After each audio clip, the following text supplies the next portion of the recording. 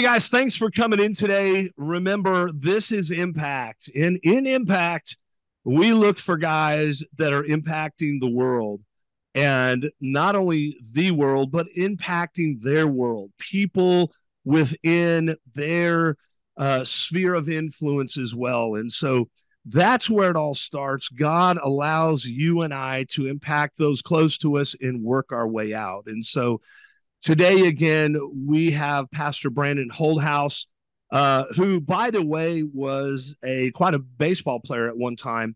And so I thought this is a great opportunity to get him to come on today and talk about something that's very controversial, at least in my world, because I am getting a lot of questions, a lot of people pointing fingers at me, a lot of things like that. People going, Jeff, this is okay. This is something that you were wrong in. All of this other stuff, you've made a big deal out of nothing. What am I talking about? Well, I'm talking about this. Watch these 3 clips. Pastor Brandon, watch these for us, if you will, and we'll get into it. As soon as it's done, I'll make a couple more comments and ask you a few questions, and let's rock and roll, okay? So here we go. We'll play these right now. Ooh, please, Lord, you know I want it.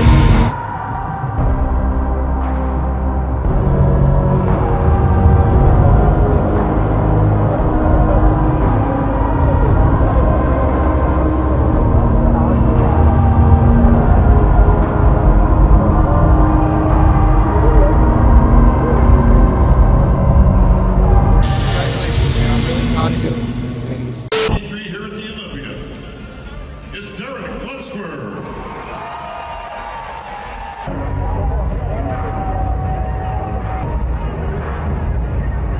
There he is, folks. This People's Champ Award sincerely means so much to me. That means you guys out there are rooting for me and supporting me more than any other person out there that's doing what I'm doing. So thank you so much, guys. This is because of you. So this is a title back to you guys. Man, thank you so much for your support, and I could not do this without you guys. I love each and every one of you, and I pray every single day that we can become more of a Christ-centered community, and I think we're doing that, guys. So let's keep moving and leaning toward God, because He's the answer. Jesus is the way, the truth, the life. God bless, and hopefully we get that first place tonight. You guys supported me so much. Thank you so much, guys. This entire year, I've been focused on training, coming back, and I wanted to make history. I was on a mission to make history, to be the first 2-division Olympia champion ever. Number 18 Mr. Olympia of all time, and we did it, guys. We did it. Derek, when you say we, everybody knows that even though bodybuilding is an individual sport, it's anything but. You've got a great team around you. I'm sure there's a few people you want to thank here tonight. Absolutely, I can't walk off the stage without thanking many people. So first and foremost, I want to thank my wife. Did it! Oh my God. Oh my God, I'm like shaking. I'm shaking. I'm shaking. It's okay. It's normal. Congratulations. Thank you. Oh my God. This has been such an amazing year. Oh my gosh. Thank you, God. Thank you. This is insane. And then we're having a baby in 8 weeks.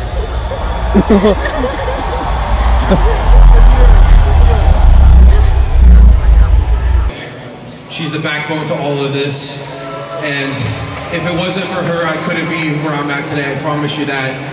So much that she does for me, and I'm just thankful that we, have.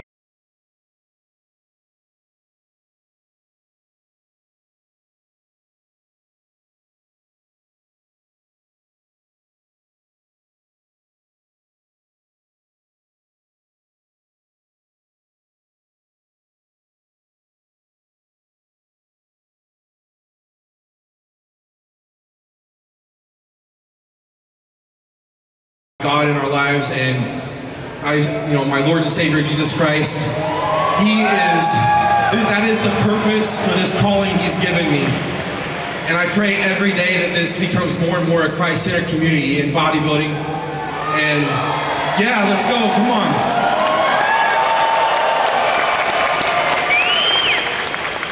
And getting the People's Champ Award, guys, thank you so much for that. But I'm going to get accused of hating and things like that. And I want to stop right now and tell everybody that Derek and his wife seem like a sincere couple and seem like very nice people. From what I understand, Derek is a genuinely nice person. And I got an email today from a guy who has been a Christian for a long time. And he had his Olympia watch party. And then he, of course, told me, he's like, man, it was so great, you know, that Derek gave all the glory to his Lord and Savior, Jesus Christ. And I have people that are saying, hey, Jeff, you know, Derek can do it. Derek won the Mr. Olympia. God must be for Derek winning the Mr. Olympia. Jesus helped him win the Mr. Olympia. And so therefore it must be okay. And so having come out of that sport and been obsessed with it for so many years, I see some really inherent problems, not just with the sport, but with what is going on doctrinally, theologically in this whole thing. And so instead of me being the guy that's banging the drum, I wanted to get Pastor Brandon on because Pastor Brandon was in sports. He very likely would have come out of college, possibly even played pro ball, blew his elbow out, I believe. And so that shortened his career. God used that to take him somewhere else. And so I want to stop right now and say, this is not about Derek Lunsford. This is not about whether he's a nice guy or not. This is not even about whether Derek is sincere or not. This is about what is truth. You know, because here's the thing, and Pastor Brandon, correct me if I'm wrong.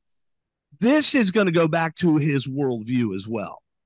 You know, do you have a biblical worldview, a true biblical worldview or not? And so tell us, number one, does God approve of this? Did God help him or make him win the Mr. Olympia? Was Jesus there that night making sure Derek won? You know, and does Jesus get glory when a pro bodybuilder who really should have said, I want to thank my Lord and Savior, Jesus Christ, and I should also thank the guy that I get my steroids from illegally, and the custom agents who allow it to go through, and the guy in China who makes the powders, who sends all of that stuff illegal. I mean, you see what I'm saying? There's a serious problem here. Pastor Brandon, take us through this really murky water, because there are Christians that are really confused about this because Derek is such a nice guy. Sure. So let's separate the intent and motivation and from him, because he sounds sincere and he sounds like he's trying to do things for the Lord, which is fine, and that's sincerity. But sincerity doesn't make you right. Yes, and that's the key. Is we have cults, and those people that are involved in those cults are sincere about their faith, but they're sincerely wrong. And it's not to be judgmental or anything like that. It's the fact that we all are judged by the Word of God, and whether or not what our actions are doing meet those standards. And what happens is when you give glory to God for something that you've done illegally, or that has abused your body, and which is a violation of 1 Corinthians chapter 6, verse 19 of damaging your body in order to achieve something, then you are now playing by the principle that the ends justify the means. And that is not sanctioned by God. That actually is a worldly trait, not a biblical trait, because in the Bible, the ends are justified and the means are justified, which means we don't cheat. We don't take things that are unnatural to us. We don't damage our body to achieve things. And therefore, I get that he's sincere about giving thanks to God, and I'm sure he is. That's not the question. If we're going to make that the question, then we're challenging his sincerity, and we're not. We're challenging the theology.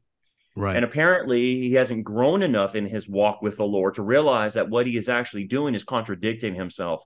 And so that's what a lot of carnal, worldly believers think like.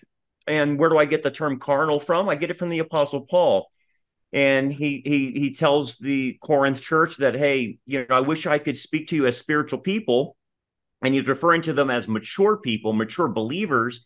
He goes, but you're still carnal. You're babes in Christ. And this is 1 Corinthians chapter 3. Mm-hmm. And he goes, instead, I have to feed you milk instead of feeding you solid food. And so what you and I are talking about is solid food, but my impression of where he's at in his theology is he's still a babe in Christ. Now, I'm not challenging his faith, not at all. I'm just saying I'm challenging his sanctification. He hasn't grown enough in his sanctification to realize that what you're doing is wrong from multiple points of Scripture, particularly number one, the point of abusing your body.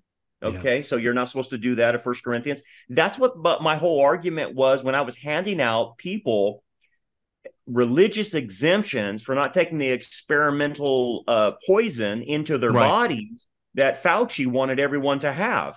Yeah. And I was given the religious exemptions, and that exemption was based on I will not pollute my body with a foreign substance that will hurt me. Okay, same argument here.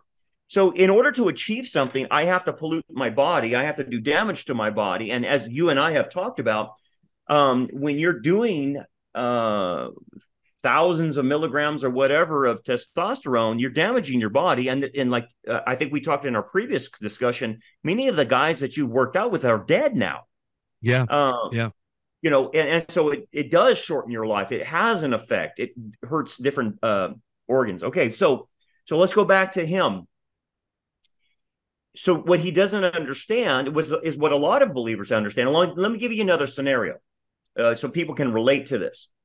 So I'll come to there'll be a new Christian couple that comes to me, and they're all pumped up, excited for Jesus, and they're just recently got saved, and they're on fire for the Lord. And then they come to the church, and we look at the address that they sign a registration card for, and we look at the address, and they have two last names if they're living at the same address. Yeah. And then we talk to them and say, hey, we noticed that you filled out a form. You're wanting to join the church and whatnot. It appears that you guys are living together. And they're like, yeah, we are. We're planning to get married. And we're like, well, do you know that that's called fornication in the Bible, that you're not supposed to do that? Yeah. Oh, we didn't know. They're just totally ignorant of the whole fact. Right. And then we work on a plan of getting them separated before they get married and not having sex before they get married, because that's called fornication in the Bible. Oh, wait a minute. You can't talk about that anymore. Oh, right? okay. Look, I'm just saying, I'm with you. I'm with you. So, but I get it. This video is going to be incredibly unpopular because you just hit another sacred cow going on, because we know you see, goodness gracious, the statistics of kids that are now living together who don't even want to get married. So I'm with you. So go ahead, but I'm just look, hey, everybody out there, we're telling you what's biblical here. Okay. Right. It's for your good. It's not for a killjoy. Yeah. So here's the thing. People think God and I can remember I did years and years ago. I used to think God was like this big hammer in the sky. And as soon as I did something wrong, but I'm just saying, guys, hear what I'm about to say. What we are talking about, we are talking to you about in love. Okay. As Christians that have no angst towards you, towards Derek or anybody else, but truth is not subjective. Truth is truth. It's objective. You live up to the standard of truth. You don't pull the standard of truth down to you to fit your life. So Okay, my apologies, but I'm like, man, here we go. So go ahead. That's good. So anyway, it's not a killjoy, and let me explain a little bit as we're talking about that subject, because that's a third rail subject. Yeah. What I have to see in counseling, and I'll just tell everybody that might be in a situation like that, what it's doing to you is you're destroying your ability to bond, because once you are married and you get into that marriage, you will not be able to effectively bond to your spouse. And this is the problem in counseling that I have to deal with on the back end. And I'll say, well, did you have multiple partners? Did you have premarital sex? And they inevitably say yes. And they can't figure out why now, when they're married, why they can't bond and why they are not romantically engaged with one another. And it's because now their bonding and attachment has been destroyed because of the previous engagements. Because every time they have sex outside of marriage, a piece of them is left with that partner. And then they have a sex with another partner, and a piece of them is left with another partner. And before you know it, there's nothing left inside of you anymore. You've bonded to all these people, and you've left yourself with those people. Yeah. And so they complain, I don't understand why my marriage is not working. It's because they don't have the ability to bond. So God's not trying to be a killjoy. He's trying to actually make your marriage better and trying to prevent you from getting into that kind of state. So anyway, that's another story. Okay. Yeah, great stuff, The point is, why don't they know that? Because number one, they go to churches, they never talk about it, number one. And so it's never addressed. And so they might be going to a church, and this church is like a motivational church. They're never going to talk about sin, righteousness, righteous living. They're never going to touch on those subjects. So they think it's okay if the pastor never says anything about it. But the problem is the Bible, when you read it, is full of these admonitions not to do things like that. And so back to this point, it is incumbent upon the believer to grow and to learn these things and understand, how does God want me to live? And so once you start growing and reading the word of God, because it's all in there, you start realizing, oh, he doesn't want me doing this. Oh, he wants me doing this. So there's a positive and negative going on in the way you're supposed to conduct your life. Okay. So now we bring it to this guy. Right. It appears to me that he hasn't read, or he doesn't understand 1 Corinthians 6:19 as an example, and doesn't understand that the ends do not justify the means in God's program. Right. And that's actually a worldly mentality. Well, that again goes back to a babe in Christ, a person that's on milk rather than on meat.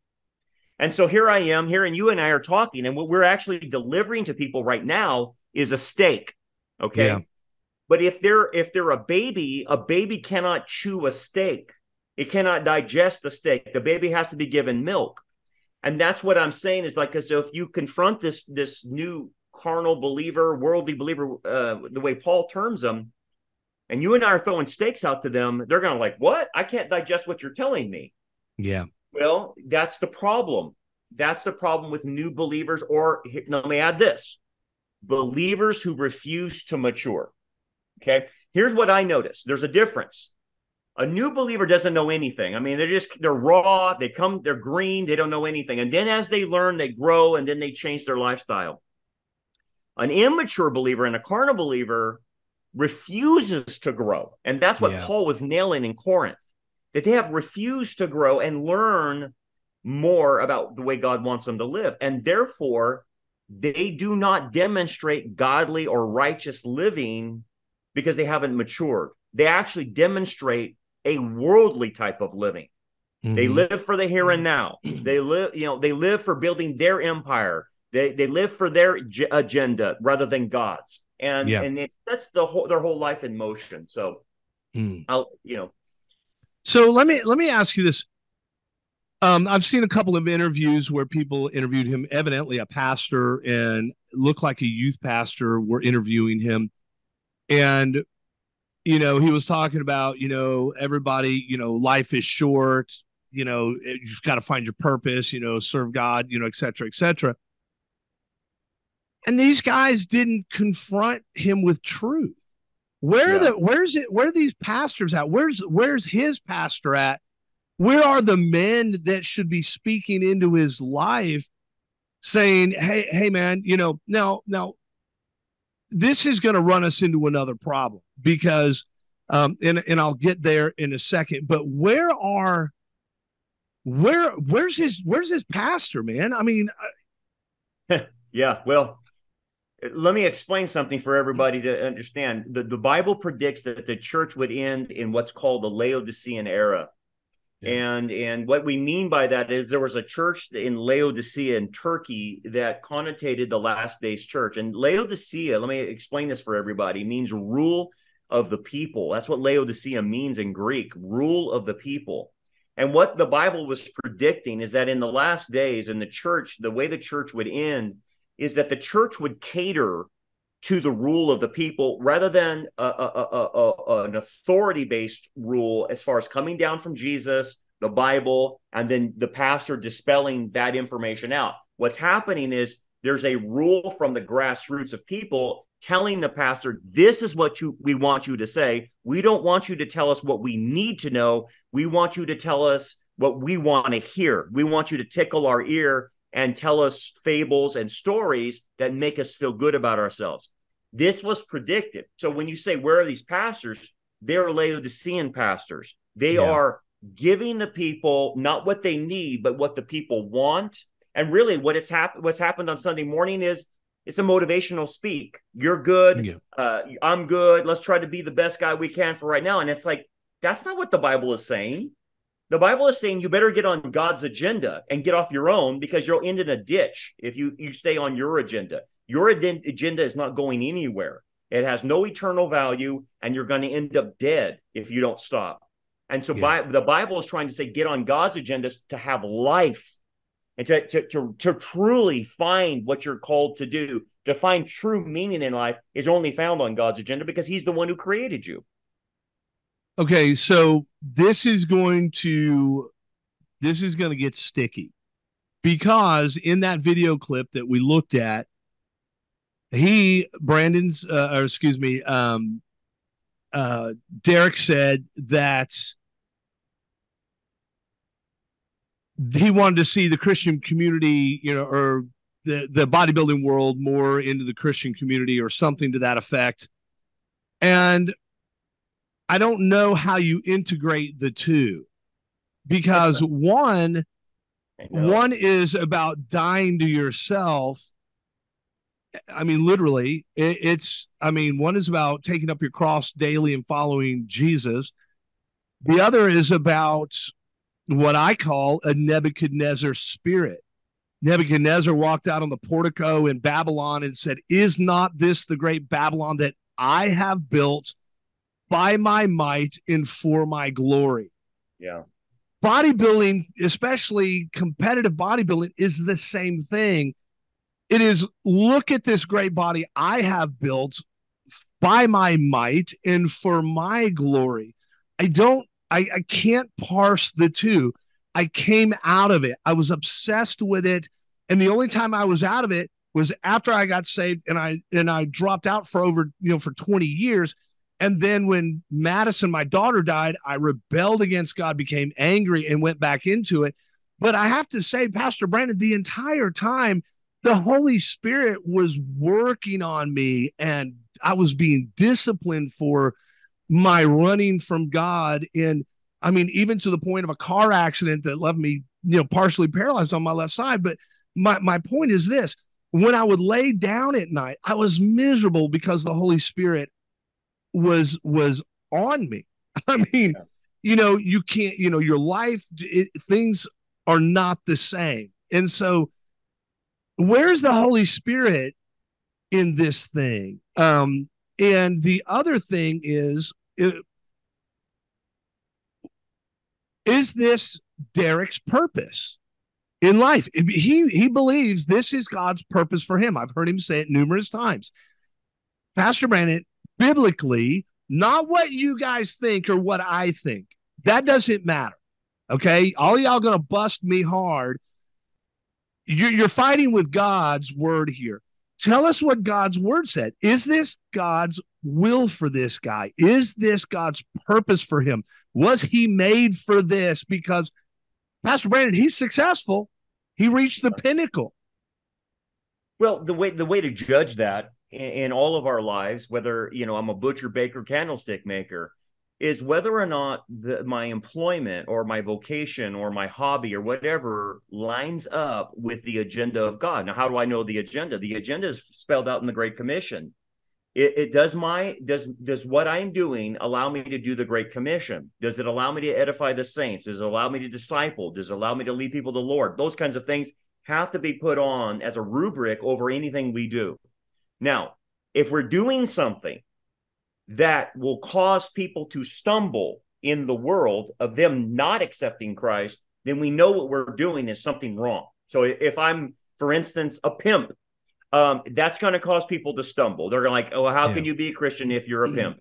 Obviously, that doesn't make sense. It's not consistent with the call of God. So if I'm starting to do something and whatever that job is, let's say I'm a stockbroker, okay? Nothing wrong with being a stockbroker, but it's a problem though if I'm an insider trader. Okay, so I'm cheating. So if I'm cheating and making a lot of money, obviously God's is going to frown on that. He's fine with me being a stockbroker, but if I'm starting to cheat and get insider deals, that's a problem. And it could be that for any occupation. Okay, so say God's called me to be a bodybuilder. Fine.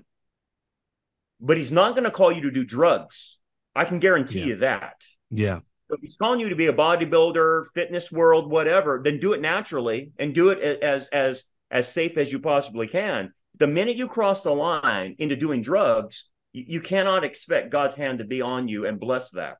You can think he is, and you can think you're called, but he's not going to call you to something that's, number one, going to damage your witness to the outside world, damage the gospel, which is a major problem, and then damage your own body. It's not going to happen. So when he says, I'm called to do this, you can think you're called to do anything, but if it's violating the will of God, then you're not in the will of God. You're not doing, that's not, so you're not thinking straight. Look, man, I was there, guys. I was a baseball athlete. I was in college. I was a pitcher. I thought God had called me to be a pitcher and to play professional baseball. Okay. And I was wrong. I was dead wrong, because you know why? Baseball was an idol. It gave me my identity. It gave me my performance. And God says, that's not you. But I thought it was. And I fought with God thinking, well, this is what I've done since I was 5 years old. Why would you take something away from me? Why would you tell me this is not me? Yeah. And so in my mind, I thought this is God, and I'll give God glory. I was like that. Yeah. And what I was doing, I was not giving him glory. I was taking and stealing glory for myself, because at the true motivation was not to glorify God. It was to glorify me and make a name for myself, make money.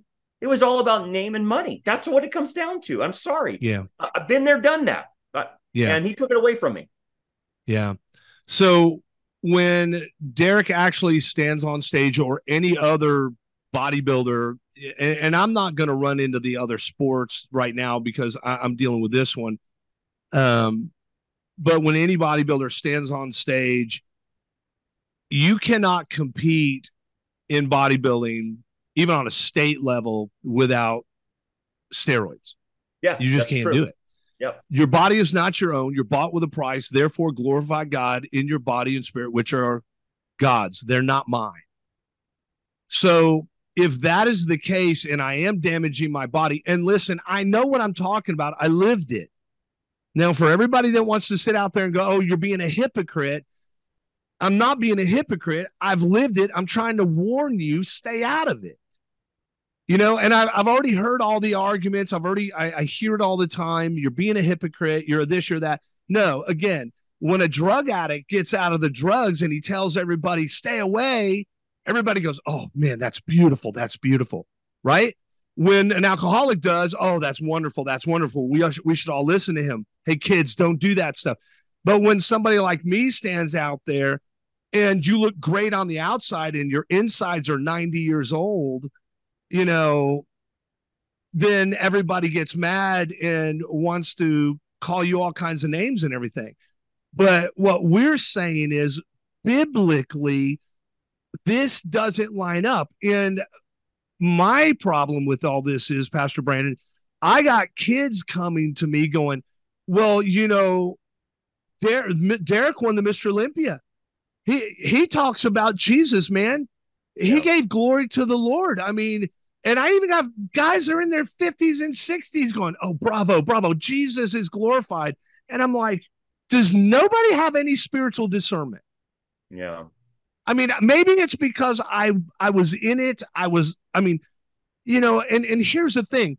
In that sport, you're constantly going around hunting for steroids, trying not to get caught, hoping you don't get caught. Most of the time, the DEA doesn't mess with you because you're not starting a website selling steroids all over the place, but you are still getting them shipped in through somebody, causing somebody else to sin, right? You're still doing that. You're still having somebody make it illegally. You're still obtaining it illegally.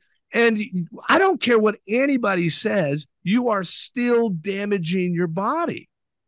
Well, you know what? We can mitigate a lot of those side effects by taking this drug to mitigate the problems with that drug. Well, the problem is you're constantly mitigating drug problems by going one to the other, because you're just in this cycle, never ending cycle of taking drugs. How can that be of God? Bill, you're right. And quite frankly, look, what is the general population, when they look at somebody that's in the bodybuilding world, what does the general population say? That guy's on steroids. That's the first thing they say. I'm sorry. Yes. And so it's a stumbling block to anyone, and especially if they're claiming the name of Christ, which is not consistent with the way they're living. Well, forget it, man. No one's going to listen to them. They would lose all credibility. And look, man, in the baseball world, it's the same thing. The guys in the major leagues are all on something. I'm sorry. It is what it is. In the NFL, they're all on something. So in the baseball world, let me explain. You can't play 162 games without being on something. They're on uppers. They're on all kinds of things that help them recover very quickly. So they're doing steroids, all that. It's just masked and covered, and they know how to do it well. Sure. But I was talking to a pitcher, playing for that came to spring training with us one time, and of course we were in college, and he was playing for the San Diego Padres, and he said, "Look, man, we're all on something. Everyone has to be on something." And so right there, I knew at that point, as a Christian playing college baseball, oh my goodness, to go to the next level, you are going to have to violate your Christian principles and take drugs to some extent to be able to play at that level. I never got there, so I never was faced with that decision, but I knew, oh my goodness, how am I going to do this as a Christian? And so there it was, the dilemma, and the river that I would eventually have to cross, whether or not I'm going to do something like that. Well, I knew back then I'm not going to do it. I said to myself, I'll try to do it naturally. Well, anyway, I got hurt, had Tommy John. But what's my point? My point is, if I have to violate scripture in order to achieve something, that's when I have a problem. And you can't get away from that with Major League Baseball, NFL football, or bodybuilding. You just can't get away without that. Yeah.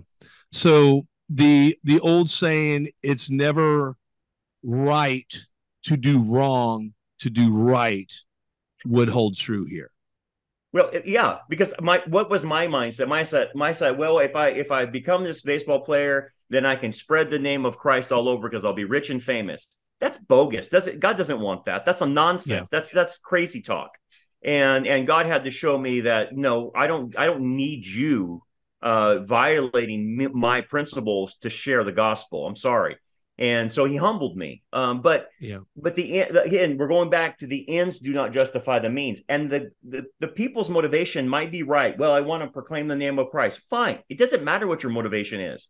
It's a matter of what your behavior is.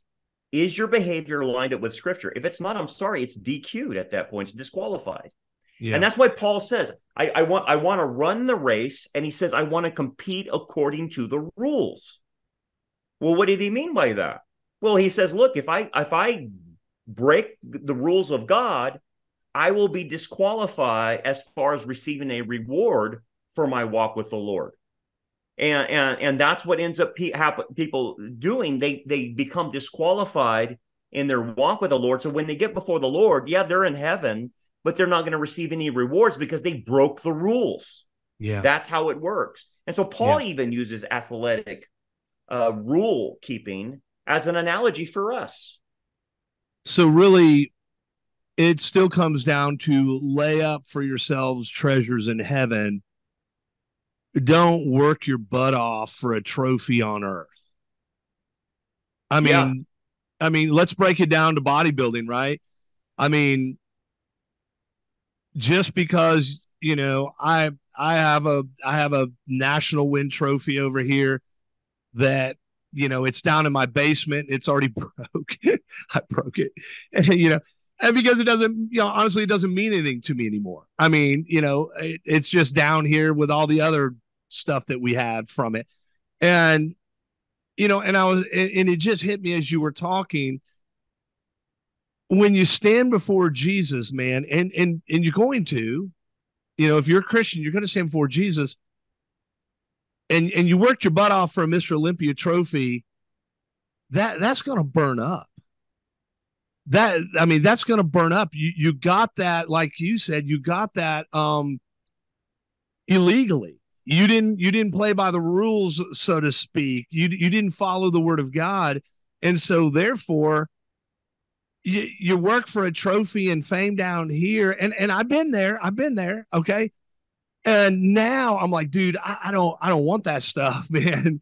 I want eternal rewards, man. I want to please the Lord. And my concern is if we could talk to Derek directly, and I'm sure he's going to hear about this. And Derek, when you watch this, I want you to know that Pastor Brandon and I both, we both think you're probably just an awesome guy. I love the fact, I'm so happy for you and your wife going to have a baby. And I just, man, God bless you guys. I just, I pray that, that God lets everything in the pregnancy go well, and your baby is healthy and everything.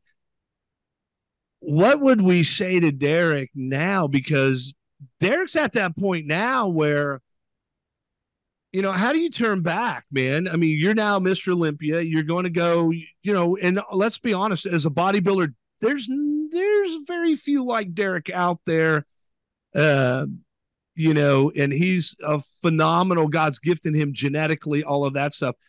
But that doesn't make you, just because you're gifted genetically, it doesn't mean that's God's will for your life. Right. Where does Derek go now? What would we say to Derek? I mean, hey, man, because now he's going to go to church. I'm sure they do go to a church, and everybody's going to congrats. What an amazing thing. What an amazing thing. But the elephant in the room is, I'm going to say it, okay? And you correct me if I'm wrong. Jesus is nowhere near you winning that Mr. Olympia. I mean, Jesus wasn't there making it to where you won that Olympia. I mean, he can't violate his own word. Am I right? Is that right, or are we off here? Well, yeah, I mean, you're right. If you achieve something in violation of Scripture, I'm sorry, God's not in it. And again, I'm not to attack the person and his motivation and sincerity, but theologically, you're disconnected from reality a little bit. And when you think that man-made achievements by cheating or violating Scripture is sanctioned by God, I don't know what your vision of God is, but it's not theological. That's for sure. Yeah. And so that needs to be corrected in the person's own life of, hey, look, here's the word of God. I need to submit this word of God to myself, to the word of God, and follow what it tells me to do. If not, I'm not going to get blessed by God. You may think you're getting blessed, but you're not. And that was the problem of Laodicea, is the Laodicean thinks he's blessed of God, but Jesus says to the Laodicean church, you're blind, you're naked, you're wretched. You don't even know your own condition. You think you're blessed because you have this fame, you have this money and stuff that's associated with this, and you think this is the blessing of God. You're totally wrong. And that's Laodicea. So when you read chapter 3 of Revelation, that's what he's explaining to Laodicea. Many Christians think they're blessed of God, and they actually, if they were to stand in front of Christ, he would say, you have an inaccurate vision of yourself. According to me, you are desperate, you are blind, you have nothing because you're doing the wrong things. And so it goes back to, what agenda am I on? And the first thing I would say is, well, where do you go from here? The first thing is, if someone came to me and says, what do I do, Brandon? I'm lost. I don't, where's my direction? The first thing is, number one, are you saved? Number two, if you are saved, then God has given you spiritual gifts. And you have to discover what those spiritual gifts are. And those spiritual gifts will then tell you where God wants you. And you have to understand where the gifts are. So he gives all believers different gifts. The gifts are what he tells you to do as far as your agenda is concerned. Look, he gave me a left arm, okay? And he gave me the ability to throw really hard. But I've spent the majority of my life since I was 21 in ministry. So playing baseball was not his agenda, even though he gave me a left arm and the genetics to be a good ball player. That was not his will for me. And at the end of the day, it's more of a spiritual thing rather than a physical thing. So can we, in love, Christian love for a brother, say that, well, let me just say this. In order for you to repeat as Mr. Olympia, you know the drug use has to go up. Anybody that knows this sport knows the older you get, the drugs are going to go up. It's still going to be illegal. You're still going to have these issues. You're still going to have to, make sure, because, you're going to get to your doctor, have to get your blood work done. Make sure that because you're pushing growth hormone, you're pushing insulin, you're pushing drugs that were not meant for what you're using them for. They were meant for something else. Some were meant for women with breast cancer. Some were meant for animals. Trenbolone acetate, hardest drug out there, I'm sure he's taken it, was meant for cows. And EQ meant for veterinarian things, racehorses, if I remember right, Winstrol, all of these things. Most of these drugs were veterinarian drugs or meant for other things. And because as bodybuilders and as a coach of bodybuilders for so long, I had a street knowledge of how to make these drugs do certain things to the body and make it look a certain way. But I'm not God and I'm not a doctor. I didn't know what was going on the inside. But here's the thing. Your drug use is going to have to go up. Where does this stop? And so in Christian love and as a brother, man, and as a 57-year-old man, I'm telling you, at the end of your thing here, at some point you got to face the reality and get into God's word and go, okay, God, what do you say about this? And Pastor Brandon, tell me at that point, once let's say Derek listens to this, or any other Christian guy that's loaded on steroids, wanting to compete, all that stuff. Any other Christian guy hears this. Now he's faced with truth. Yeah. What does he do? Well, the first thing what the Bible would call you to do is to repent. And repent means basically to do a U-turn on the road of life. And you have to stop and change your direction, because the direction you're going is going to end up in death.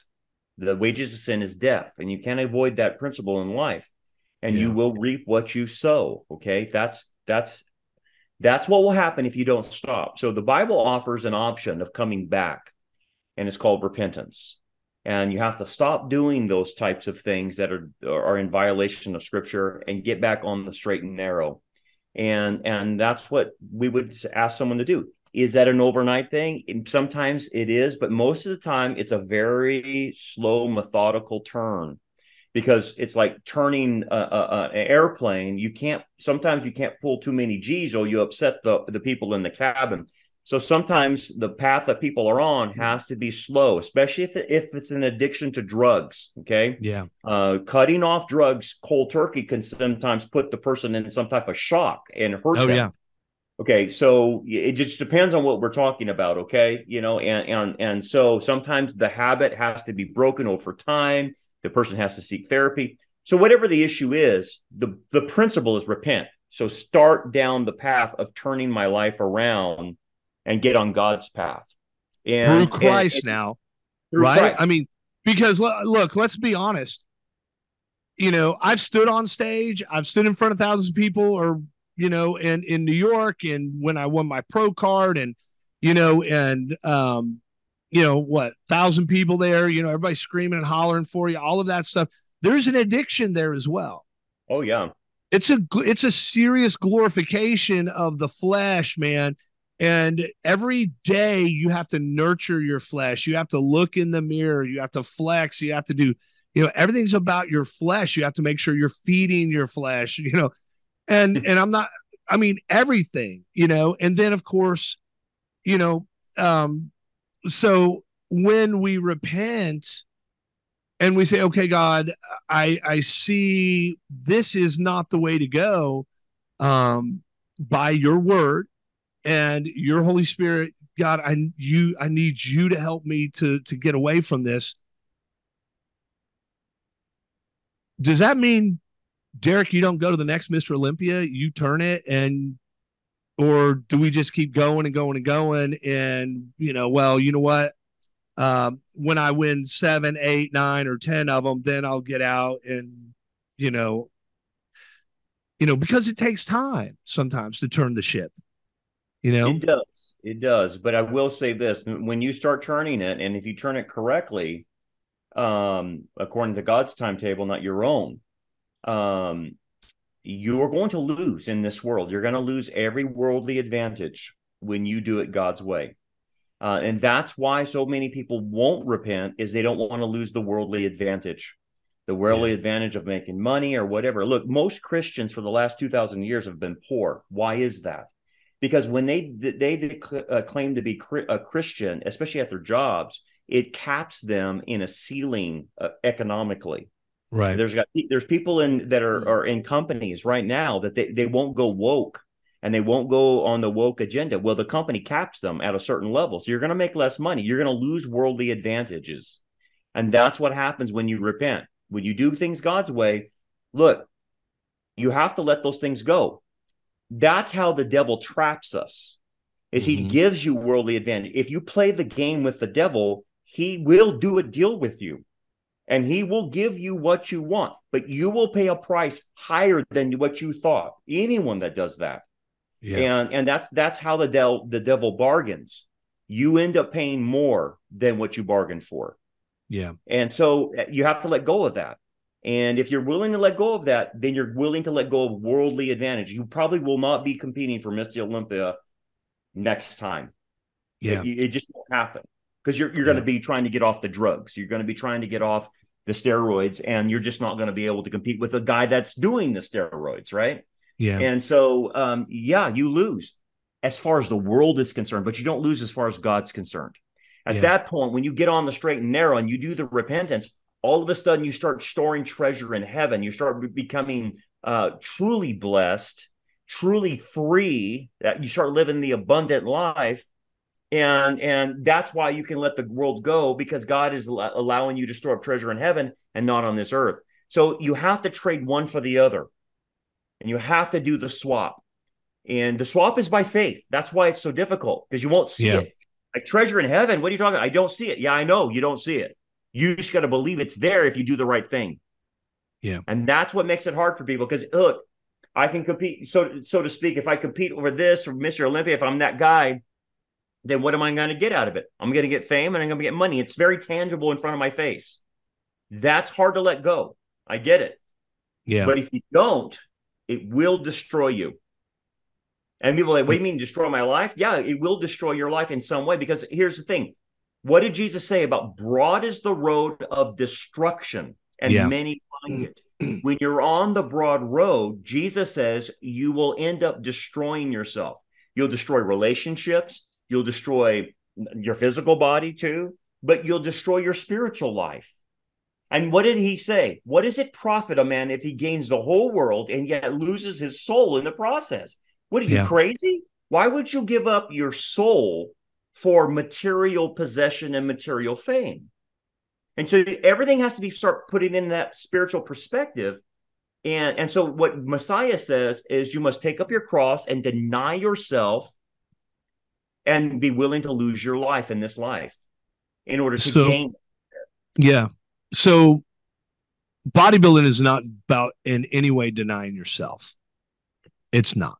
It's the opposite. It is a complete feeding of yourself in every way, shape, and form. So,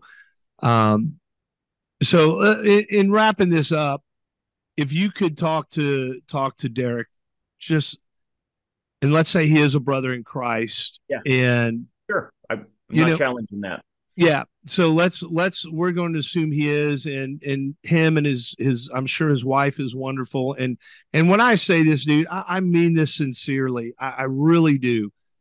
As an older brother, he's a young man, but as an older brother type, man, from a guy that's been in that bondage for most of my life, man, it doesn't end well. It just doesn't end well. So, Pastor Brandon, if you could sit down with him and he was going to listen to you, give him the word of God, and you knew he was going to do what you said because God was speaking to his heart. And my brother, if you're a Christian, man, the Holy Spirit lives within you.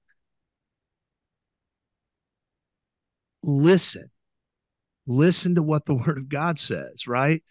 Now, I'm not against you. I'm for you. If you could talk to him for 5 minutes, what would give him counsel as a young man? I'm Derek. What would you say to me? What would you say, man? I mean, yeah. Where does he go? I would say, Derek, you're cutting yourself short. You're meant for so much more.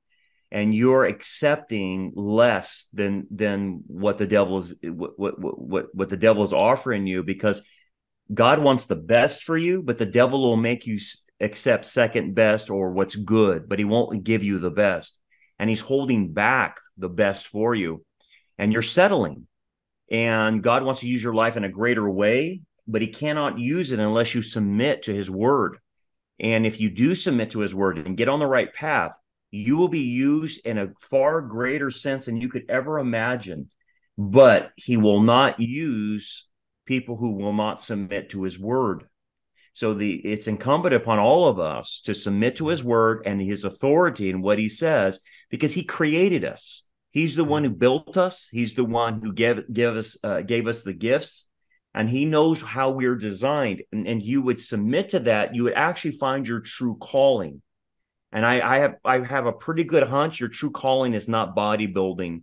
It's doing the agenda of God, whatever that agenda is for your personal life. Yeah. Look, playing baseball for me wasn't God's agenda. It was to go into ministry. I'm not saying you have to go in ministry. I'm just saying there's something else bigger than what you have. And I'll end on with this story from Troy Aikman. He was obviously Dallas Cowboys quarterback. He got MVP, won the Super Bowl. And after the Super Bowl parties had been over, and he went back to his hotel room, he sat in his hotel room by himself and started to cry. And he cried all night long. And people would say, why was Troy Aikman crying? He just got the MVP. He won the Super Bowl. This is the pinnacle of his career. Because Troy Aikman said when he was there alone by himself, he had reached the pinnacle and it was empty. There was nothing there when he got to the top, because you know why? God wasn't there. Yeah. That's important to remember. Yeah. What Pastor Brandon said to all of you bodybuilders out there is going to sound really odd, because Derek has reached the pinnacle of the bodybuilding world twice as a 212 competitor, now as an open competitor. And you're sitting there going, there is nothing greater. And what we're saying is there's something far greater. And I've told people before, they're like, yeah, but you made it. You got your pro card, blah, blah, blah. And I'm like, yeah, that and $6 buys me a cup of coffee at Starbucks. That's right. It means nothing. And guess what I found out?